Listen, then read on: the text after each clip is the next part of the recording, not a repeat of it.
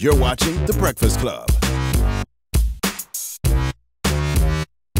Morning, everybody. It's DJ Envy, Angela Yee, Charlamagne the God. We are The Breakfast Club. We got a special guest in the building. The legendary, the legend, not Robert just a special guest. Yes. Welcome, Thank sir. you. Thank you so much for having me. Thank you. You talking about Black Hollywood. You are one of the architects of Black Hollywood, I would say. Well, thank you. You know, I mean, I've been in the game a minute, and I think, kind of jump-started it. You know, Hollywood Shuffle was one of the first films. She's Gotta Have It came out in New York, and Keenan and I did Hollywood Shuffle in L.A. Mm-hmm. Was it easy or difficult for you to get films made as a black man in that era? Very difficult. I mean, we didn't have, they only did like one black movie a year back then. And so, when, I'm sorry, thank you so much. We only did one black movie a year. So when I did Hollywood Shuffle, it was kind of groundbreaking because now you got everybody that's writing, directing, producing, and picking up a camera. Mm-hmm. Back then, everybody was kind of a little scared, You and Keenan Ivory Wayans always had such a great relationship, too. How did that come about? In New York City. I was doing stand-up. Keenan was at the Improv, and back then, everybody was at the Improv. Jay Leno was the host, and Robin Williams, Billy Crystal, Robert Klein, all these people, and we were the only two brothers online. Mm-hmm. And so we kind of connected and then had all these dreams. And then Keenan was like, my whole family's funny. And that's when I met, Little Sean and Marlon and everybody. Well, you ain't signed all of them. Make sure you get points off all of them the rest of their life. You did hook them up, though. Well, it's so funny. Damon's first time on the screen was in Hollywood Shuffle. He only had 2 lines. So, I mean, he was working at a deli here called Smiley's or something like that. Mm-hmm. There was a deli on 9th Avenue. Hollywood Shuffle was basically about a guy taking shucking and jiving roles that showed black people in a negative light, right? Like reinforcing the negative stereotypes of black people? Yeah, well, I mean, back then, the only parts that we were auditioning for were like slaves, runaway slaves, you got pimps, you got hustlers, the illiterate basketball players. So it was always those stereotypical roles. And so Keenan and I were thinking about like, well, how do we flip the script? How do we do a story about these images and kind of give our real truth? Why did Hollywood allow that? At that time, like, why did they let y'all make that movie? Because it was kind of like making fun of them in a way. It wasn't. Hollywood didn't allow us. Mm-hmm. We just, we were being renegades. I mean, the whole legend behind Hollywood Shuffle was that, I financed the film with my own personal money and then credit cards. Did you? Yes, I really did. So, how much did it cost back then?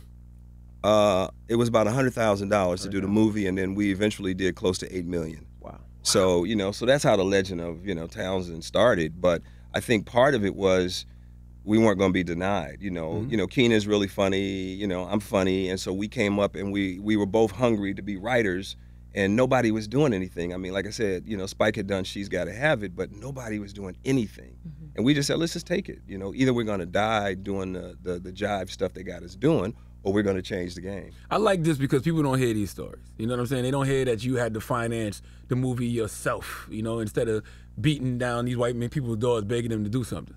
Well, I mean, when I look at the images, back then, they were trying to keep us in a box. Mm-hmm. And the more you see, the ignorant brother on TV or some stupid stuff, mm-hmm. then, you dumb everybody down and everybody keeps, dumbing down. And I think with Hollywood Shuffle, we kind of shook the game up a little bit. And I think a lot of filmmakers were born because they go, if Townsend can do it and Keenan can do it, I can make my own movies. Well, how did people watch Hollywood Shuffle but still end up shucking and jiving and dumbing themselves down, especially black people?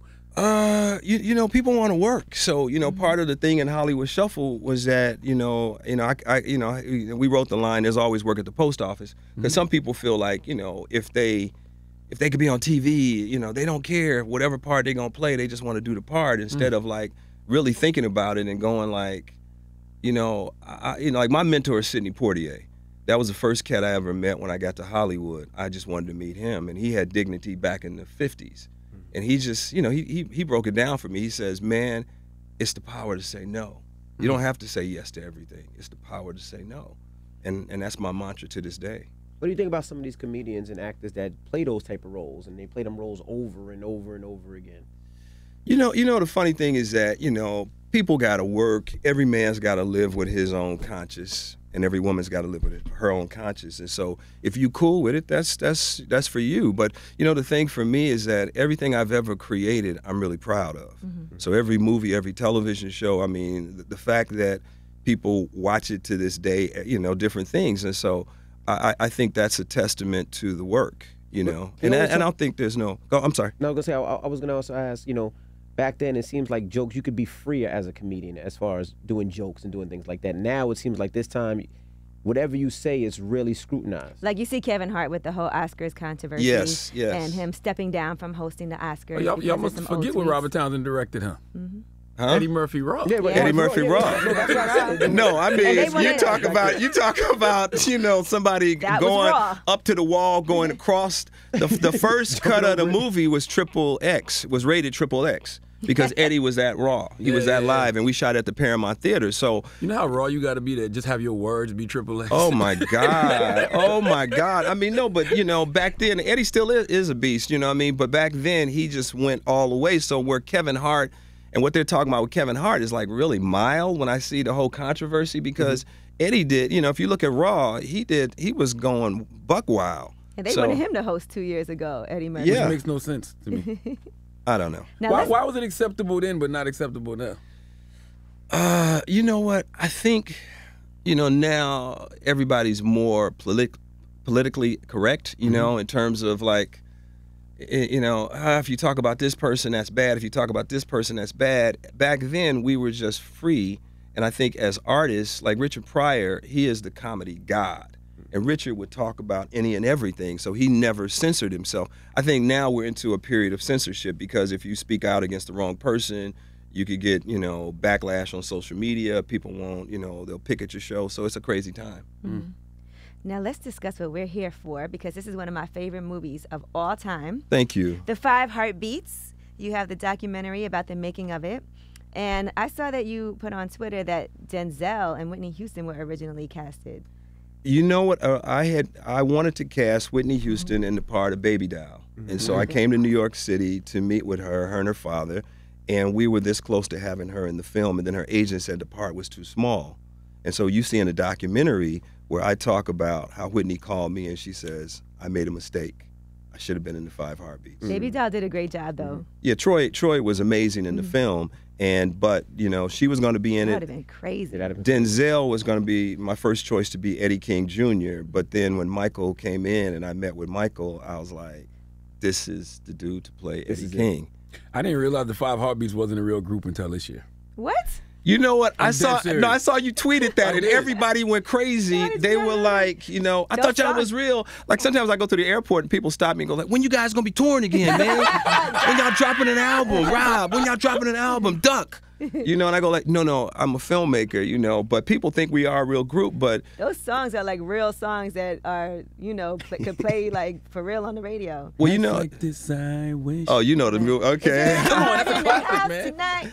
No, Keenan and I are working on a Broadway show right now. Wow. We're working Oh, on a I'm in Broadway there. show. We got a top Broadway producer. I can't mention his name right now, and he's going to work with us. And we also have a Grammy-winning blah blah blah blah blah with all these album of the years that's going to write new music. Go ahead, John Legend. You know, I ain't say John Legend. I didn't say who it is. That's good timing because you see Motown the musical was there, and then the Temptations have their musical as well. Who else? Cher has a musical out right now. That's going to be awesome. To Thank see you, the thank you. 5 So we're in the trenches now. You know, we've been, you know, we wrote a, you know, there's a song that when Eddie leaves the group, when he, you know, gets all skinny and he goes, gang, there is a song that will, you know, will break your heart, you know. All those groups are real, though. See, this is what messed me up about the 5 Heartbeats. I'm watching it because, you know, it repeats all the time. Yes. So something decided to make me pull out my laptop and say, let me Google and see what Eddie Kane and them doing now. Eddie Kane. And I'm serious. And it was like 5 Heartbeats, fictional group. And I was like, this can't be real. The 5 They had a Heartbeats was real fictional. soundtrack. I didn't know it was Like the fictional 5 until you just Heartbeats. said it. How about that? You guys, Get out of I here, had no get out of idea. here. And then I was reading about it, how it was Isn't it based based on off the all these other Temptations? different groups. I saw you tweeted about that, and then I saw all of these different people comment like, they not real, they not real. What do you mean they not real? Oh my God, the 5 I was dead Heartbeats. serious. I wasn't even, people I'm were like, oh, you serious right trolling. I was now. like, I had no When idea you the said 5 I just had Heartbeats to wasn't Google real. it. that's What crazy you mean it's because not I always real? knew it wasn't real. Wow. No, when I went That's to, funny. me and Michael went to David Ruffin's funeral. It's in the documentary. You'll see I went to the funeral. And when we went to the funeral, they had sections for the different groups, like the Four Tops over here, the Temps over there, the Miracles over here. And the usher said, you know, like, we saved seats for the Heartbeats because we knew y'all was coming. And it was like, and I was like, dude, we're not real. And they had us sit next to the, you know, so it was like, but like a real group. So what was the inspiration for that film? Just Okay, so here's the truth. When I was a kid, growing up in the west side of Chicago, you know, 1968, I'm a little kid, and I hear Herb Kent, the Cool Gent, on WVON in Chicago. He says the Temptations are breaking up. David Ruffin is leaving the group. And when I heard that, I was like, that's the greatest group of all time. Why y'all breaking up hit after hit? And in my brain, it was like, I want to know what happened. They sing all these beautiful love songs. Do they really have love in their lives? And then that became the catalyst to when I became an adult after Hollywood Shuffle. I said to Keenan, I want to do a story about what happened to a group like that. And so that's how it all started. So why are you doing a doc about it? The journey behind the movie, you will not believe. The documentary is like a movie unto itself. I saw close to 10,000 actors to find the 4 actors to be in the movie. Wow. I had open calls in New York, open calls in LA, open calls in Chicago. In Chicago, you see online this young cat in a group, you know, auditioning, and there was something about him, and I go like, this dude got something. Wait a minute, this dude really has something. And then I talked to him, and I had like thousands of people online. The guy online was R. Kelly. Get out The of here. audition for the 5 Heartbeats? Auditioning for the 5 Kelly Heartbeats. audition? Wow. And we have the video. So when you see the documentary, you Oh my see God. all the people. You see a young Don Cheadle. You see Niecy Nash. Wow. It's all these people. You got all this footage? Wait until you see the documentary. I Well, can't God wait to saved see you this. because they'd have been pulling 5 Heartbeats off all them repeats if R. Kelly was in it. Why didn't R. Kelly make it?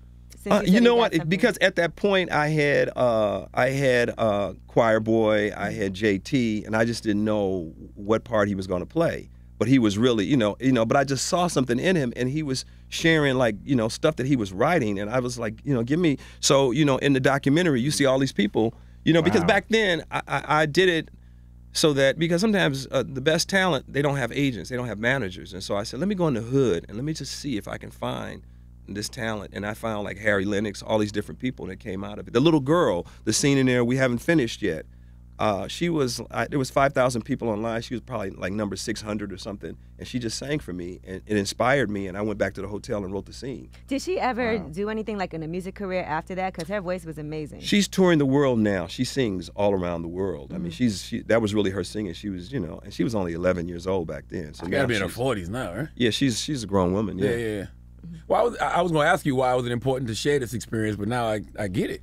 Well, you know, I mean, here's the thing. People have been asking me for years about, hey, Rob, why don't you do a sequel to the 5 Heartbeats? Why don't you do da-da-da-da-da-da? And I could never figure out a sequel, but I said, you know what would be really cool if people, you know, really got a sense of what happened and how I made the movie. So it's kind of, one part is a master class with me because you see me with my storyboards, you see the auditions, you see the casting. Let me say this, nobody wanted the movie. All the studios passed on the script. Wow. Really? Wow. So you see today, me and Keenan, we're writing the script. We hand it into the studio. We think we're going to get a green light, and they say no. So how did it work back then? You just had to do the script first, and then production companies and studios would attach themselves to it, or? Well, I had to deal with Warner Brothers, and so they were going to make the movie, and they were like, "Oh, it's good." But then they said, "Well, how you going to make it funny and dramatic, and how you know the music is going to work?" And they got cold feet, and then everybody passed. So how did it eventually end up getting greenlit? After 3 years, I got new managers, and this is all in the documentary, and then I got the green light. And then at that point, you know, I don't want to give everything away, but Keenan had left, because Keenan was going to play JT. Keenan had left to do In Living Color, and so then that twisted everything. It had to be very difficult to explain black culture to white executives then, because it's difficult now. So I can imagine back then. Well, you know, let me say this. That was the first time you had seen 5 black men bonding, you know, like a family. You know, like they go through their fights, and at the end of the day, they have a picnic together, and they come back together in their family. To explain that to Hollywood, you know, was a trip because they were like, well, aren't they all in jail? You know, shouldn't they all my be God. thieves? Oh my Shouldn't they God. all be? And it was just all the stereotypical stuff. And then I was like, no, we come in different, you know. We're not monolithic. Yeah, we all are different types, and you know, so when the Five Heartbeats came out, you know, the movie bombed at the box office. It did? I didn't It know. bombed. I mean, you'll that's why I said Yeah, when we you gotta see the documentary. you got to see Some the of the documentary. most powerful scenes in there are when they're on that tour bus and they get pulled over by the cops, and the in the car, and the cops make them sing to prove that they're a music group. And also You the couldn't tell me cover that of the wasn't real. album, when they had white people on the cover of the album instead of what they really looked like, just to show the time period. That came from the Dells. You know, when you know, in the doc, you discover that the Dells are my technical advisors, and there's a reason why, and you got to see it. But then the Dells, their first album cover was "Oh What a Night," you know, like their big hit. And on the cover is a white couple on Michigan Avenue looking so much in love. And so when I asked them, I said, well, why don't you guys get to be on your own cover? And then like they're in their 70s, and their heads went down like this. And then they said the record company said if they saw our faces, white people wouldn't buy the album. And so they said, well, your face can't be on. He says, this will help you cross over. And then that's when it gets into the whole conversation about the crossover as a double cross. What about Baby Doll now? Her situation in the movie, was that based on a real situation also? With her? She was the one that was Duck's wife, right? No, Oh, no, wait. no. What You're was talking Duck's about wife's name? Tanya Tanya, Sawyer, okay, yes. his girlfriend. Yeah, and she messed around with JT. Is that Yeah. based on something real? That was based on a lot of stuff that Dale's told me, because what happened is a lot of guys would fall in love with the same woman on the road, and then, you know, one guy would go like, oh, you know, the girl in Kansas City, and then the next thing you know, she would be like, you know, on the tour bus. So all of that is real. All that stuff came from the Dales. Was there any groups that got mad at y'all? Like, y'all telling too many secrets? No, you know what? It was just all, I mean, everybody from the OJs to the Four Tops, the Spinners, everybody was, it's all love. Everybody was like, that's our story. You know, because they were young kids. They were like 17 years old, and so they never made no money. They bought them a Cadillac, and that's all they saw. And a lot of them were just excited to get girls. And then later on, they was like, we ain't making no money. So all of that, you know, like Dresser in the Five Heartbeats, when, you know, he has a kid and he's thinking about, you know, getting an abortion, and then we give him the money, all that stuff was real, you know, because they couldn't afford to be on the road. Was everybody singing for real? That was No, I cast the voices. The guys can sing, but I wanted Choir Boy to have a real high falsetto voice. I wanted Dresser to have bass. I wanted Eddie to be that rough, you know, like, like David Ruffin, that kind of sound. Is the Five Heartbeats your crown jewel for your films? You know what? I've done a lot of different movies, so I don't say that that's the crown jewel, because Meteor Man represents another part of me. We're going to talk about that. You know, Baps is another part of me as a director. Holiday Heart is another part. So all the different things I've created, you know, my body of work, you know, I think a real artist shows their versatility. They just show you that they can touch any kind of genre. Oh, you mentioned Media Man. Before Black Panther and Luke Cage, there was Media Man. What gave you the idea to do a black superhero back then? And how did that do too? How did that do in the box office? It didn't do well either. It didn't do. Let me say, because What did do well for you, Robert? nothing. No. You know. Let me say this. Time's been kind to you, though. Time's been good to you. Here's the thing. At the end of the day, those films are considered classics by a lot of people. So when I did Meteor Man, my nephew at the time, Greg Jr., it was Halloween, and you know, I was like, "Are you gonna be? What you gonna be for Halloween? Spider-Man, Superman, Batman?" He goes, "I can't be them because they're white." And I was like, you know, he's a little kid, you know, but he saw color. And I was like, I got to create a superhero for, you know, people of color and for everybody, and I'll create my own, rather than like, hey, I got to get a book or I got to get Marvel to give me one of the characters. I'll just create mine, you know, and create villains like the Golden Lords, and I'll create this whole world, and I'll get an all-star cast, because we had everybody from, you know, Luther Vandross to James Earl Jones, Marla Gibbs, Robert Guillaume, Naughty by Nature, Cypress Hill, Another Bad Creation. So I put everybody in it, and I was going after $1 billion. And, you know, like when I look up and I see, you know, Black Panther make $1 billion, I wasn't wrong. It's just at the times I was ahead of the curve. So that was your mindset. Like you said, I know Media Man can make $1 billion. Yeah, that was my mindset, because at that point there was no black superheroes. Right, and you said what your nephew had to say, so imagine how many other little kids felt that way. But see, the problem was black people were taking their kids to see what they wanted to see, because we didn't have any black movies for kids. Back then, the only black movie for kids was The Wiz. And then there was The Wiz. And then there was The Wiz. Right. And that was it. So I was like, if I could get this, but you know, black people were taking their kids to see Menace to Society or Boys in the Hood, Juice. and they just say, come with us. So they didn't see the value of a superhero. Do you think Media Man was too jokey? Well, let me say this. There was a part of, the thing that it's very serious, but it's also jokey. But, there are people that go like, Meteor Man's my movie, and I'm just, I'm a comedian, so I'm going to give you the funny rather than like be a dark superhero, Meteor Man, he comes. I didn't want to do that. That's what it seemed like. It seemed like a spoof of a superhero movie. Well, it was, but it wasn't. Like I think Blank Man was more of a spoof. Jesus Christ. You know what I mean? But I think I forgot about Blank Man. You're right. But I say Meteor Man because at the end of the day, he really did have to fight. He was slapstick in a way, but at the end of the day, the Golden Lords really tried to come after him, and it was what it was. Holiday Heart. Yes. Was it your idea to dress up Ving Rhames as a woman? Whose idea was it to just emasculate that big black man? Here's the thing. Cheryl West, who wrote Holiday Heart, is a brilliant writer. And when I read the script, I just thought it was a brilliant piece about a non-traditional family. And then different actors came in mind, and I think it's one of Ving Rhames' best roles. I think he really nailed Holiday Heart, and I think Alfre Woodard as Wanda, she laid it out. So for me, again, this is that Robert the Pure Artist. I will, tackle any subject matter, and I think I did it justice. No, I respect Ving Rhames because he did Holiday Heart, then he went on to do Pulp Fiction. So many guys would not do those roles at all, especially black men. Let me say this. He's a real, here's the thing. He's a real actor. It's kind of like when I think of Jeffrey Wright. Jeffrey Wright is one of the best actors in America, and he will refresh me on who Jeffrey Wright is. Jeffrey Wright, he played the drug lord in Shaft. Gotcha. He's on, and he's on Westworld right now. But he also did Angels in America. He did Basquiat. I mean, brilliant actor. But I think the best actors are chameleons. And so I think with Ving, he took on a challenge, and I applaud the brother. That's what acting is, though. Yeah, that's what it really what it is. Now, we see some of these shows, movies getting remade, like She's Gotta Have It is a series on Netflix. Do you think that anything that you've done, you could see coming back as a series somewhere? People have been asking me about reboots. So, because, like my library of stuff, it's all Prime. So on one hand, Baps as a sequel to Baps, Meteor Man as a TV series, Five Heartbeats potentially as a TV series.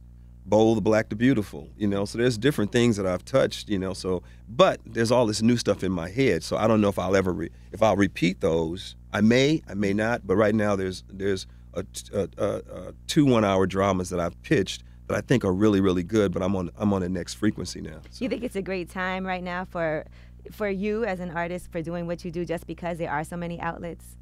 I think it is a great time. The thing for me is that everything I've ever done is really different, and so it's just trying to find the right, the right network or distribution partner that wants to do something different. Because I'm coming with something really. The stuff that I got in my brain right now is just on some twisted, new, next level stuff. Like what?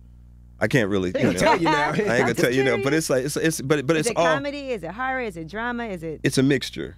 It's a mixture of stuff because. Like some of the best movies and television shows, they say things, they shock people, they shake it up. And so the shows that I have, it's like nothing on television right now. What do you watch now that's on television? Like if Robert Townsend has a weekend to just chill and finally catch up on some good TV or movies, what are you watching? Oh man, shoot.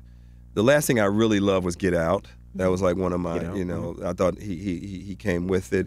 I'm still watching Dave Chappelle's show. I'm old school, so it's like his stuff is really beautiful and funny to me. Haven't seen any new movies that I'm like crazy about.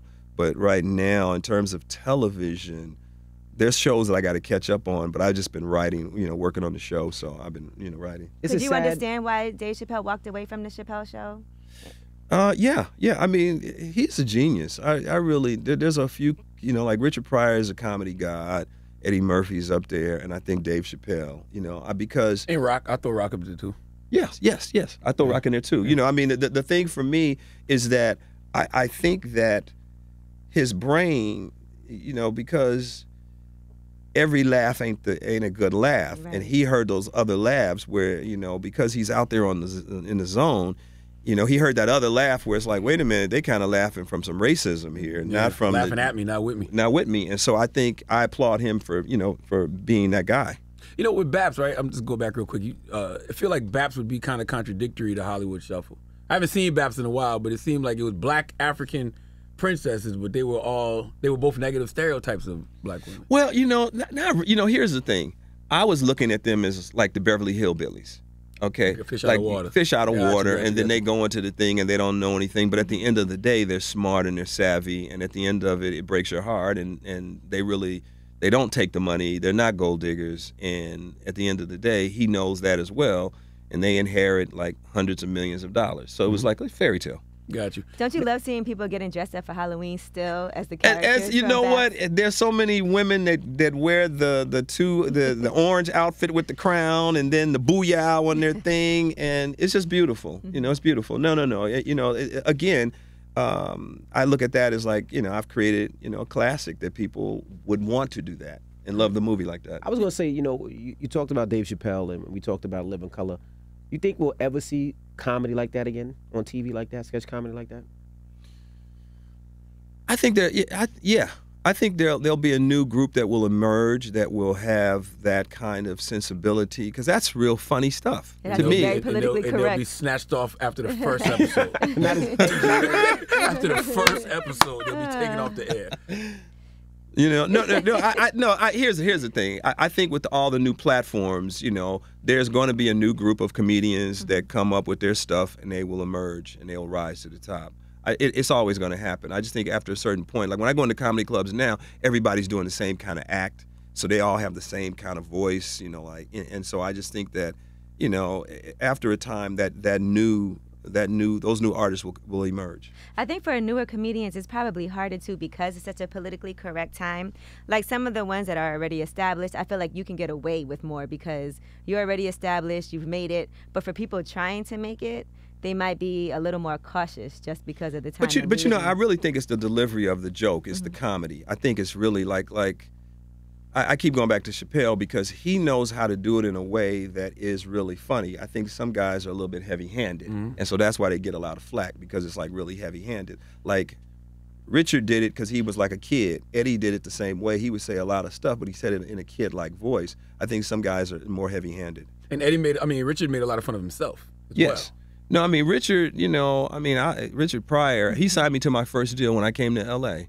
He had a company at, Jim Brown was running it at Columbia Studios. He had a $40 million deal, and back then $40 million was like $200 million. And I was a young comedian, and he signed me to my first deal to make movies. Hold on, let's talk about that then, because it's all these talks about black gatekeepers in Hollywood, and black gatekeepers let certain people in. Who let you in? Was it Richard? Richard Pryor, well, Richard Pryor was the first one to put me down, but the first break I got was a movie called A Soldier's Story, and that was Norman Jewison directing it, and it was me, it was Denzel, it was David Allen Greer, it was Howard Rollins, it was a guy named Adolph Caesar. That was my first break where I got to be in a movie that was nominated for Academy Awards, and I got to be a regular person, and it was a quality movie. Wow. That was the first one. So you would credit that guy as your gatekeeper? Norman, whatever? I wouldn't say gatekeep. Here's the thing. I think, it's kind of like... You made things happen for yourself, too, though, because you were like, we're going to write this, we're going to fund it ourselves. Well, before all of that, though, I'm talking about just your entry into that. Well, I think, let me say this. Sidney Poitier said this. A lot of times people see, In the Heat of the Night, and he slaps the white dude, and, it's like all this dignity and all this stuff. And he said something to me, and he said, there are men that don't look like us that care about making a difference. And, you may say gatekeepers, but then there's good people in the world, too, that say, hey, this ain't right. Like in the civil rights movement, there was white people standing with black people, too. There were stars like Marlon Brando standing next to James Baldwin and next to Martin Luther King. So in Hollywood, there have been allies that said, like Alan Ladd Jr. with Meteor Man, he says, Robert, I know you want to do a black superhero. I believe in you, and let's do this movie. So, you need those champions. I call them champions. Right. Mm-hmm. Now, you told Vanity Fair, and you mentioned it earlier, that your agent once told you that they only do one black movie a year. Right. And just do it and be happy. Right. How did you not get discouraged? The thing for me is that I'm hard-headed. When we did Hollywood Shuffle, I was like, it doesn't look that hard to make a movie. Some people, it looked really hard. For me, I come from the streets, so I'm a hustler, so I'm going to figure out how to hustle. So I figured out, like, even editing. Like, so we get a camera, we get leftover film, you know, and we shoot with the 35 millimeter, the big cameras back then. And then I said, well, you know, I said to Keenan, I said, how can we edit cheaply? You know, the editing studio costs like $5,000 a week. But then I said, wait a minute.